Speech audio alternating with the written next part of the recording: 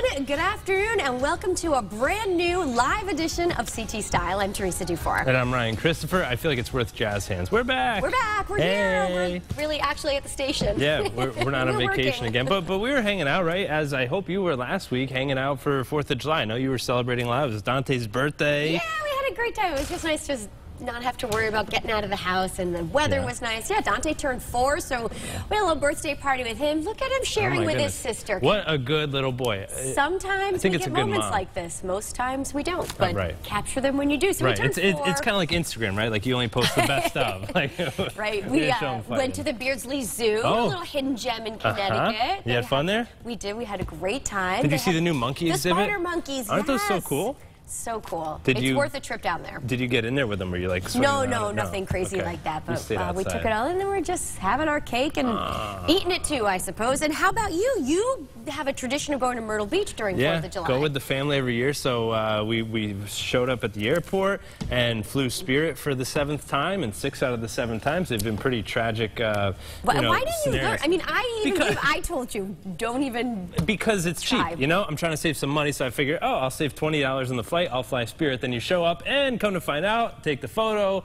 We weren't too happy because the flight was canceled, or at least Alexa wasn't. So we were in LaGuardia, so it's not like we could drive back home or whatever, and we had to get to Myrtle Beach because we had the. You had to get to Myrtle. We had to get there because we paid for the hotel. So like I'm getting my money's worth. Okay, I understand. So that was the first thing I said. Why did you continue to go to Myrtle? Because we're hardcore. We had to go for it. So then we took this 13-hour venture overnight. You drove. Yeah. You both hopped in a car and drove. We rented a car that was way too expensive, but we were able to stop and see my grandparents along the way. That's nice. So it was fun. You made the best of it. Yeah, it was like 10 at night. I was like, Mom, Pop, wake up. And so they're like, wait, why are you here? Right, what's happening? So we eventually made it down to Myrtle Beach. Myrtle. That's and terrific. Had a fun time. And I know you've been going there for my grandparents lived there for about 20 years, so I'm familiar with Spirit Airlines. It's a beautiful spot down there. And I threw in some photos. My nieces, Kelly and Nikki. The whole family, the extended family went. Everyone was there. Your dad? My dad was there, my brother's dad. How did they all get down? Did they have a different flight? They flew, drove. I mean, it was just everyone. Planes, trains, and automobiles? There was a book club. Look, Teresa, you could have been part of the book club. Alexa almost got eaten by a shark. Did you see any sharks? Because I know that's a thing sometimes. No, it's freaky, though, because I know a lot of shark sightings have been up this year, so I was a little nervous about that. And then we went to Senior Frogs and got those How do you not hats. Go to Senior Frogs? That's the best part. Deb, I mean,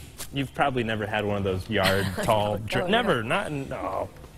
Just water and milk. What other sites did you go? Did you see Broadway at the Beach? That was Broadway fun. at the Beach. I feel like this is a commercial for Myrtle Beach. Are we getting paid for this? Are we getting a cut of the money? It's a fun summer trip, nonetheless, and I'm glad you made it there.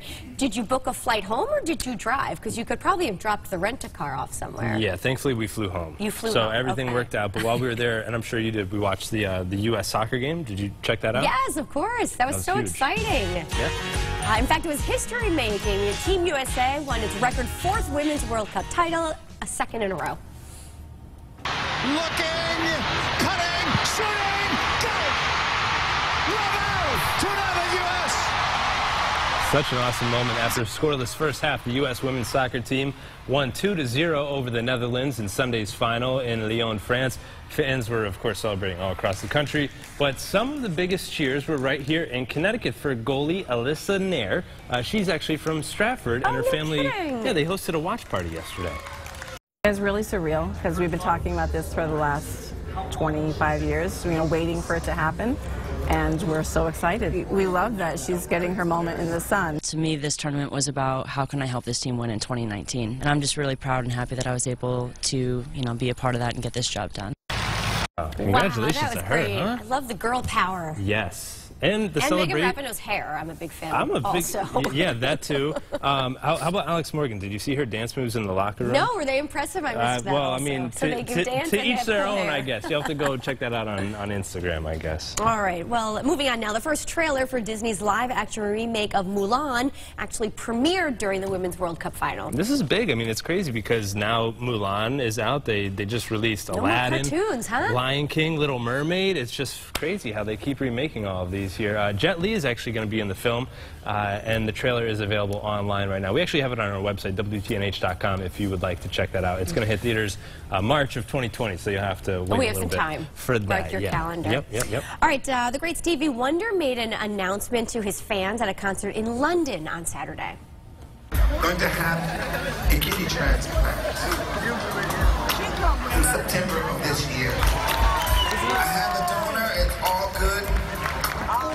All right, so he was sharing the news there of his kidney transplant, and Wonder told his fans that he wanted them to know before any rumors were spread. He's going to be 69, or he is 69, excuse me, and he will perform 3 more shows until taking a break for that medical leave. So, of course, we are wishing him all the best, a true legend in Stevie Wonder.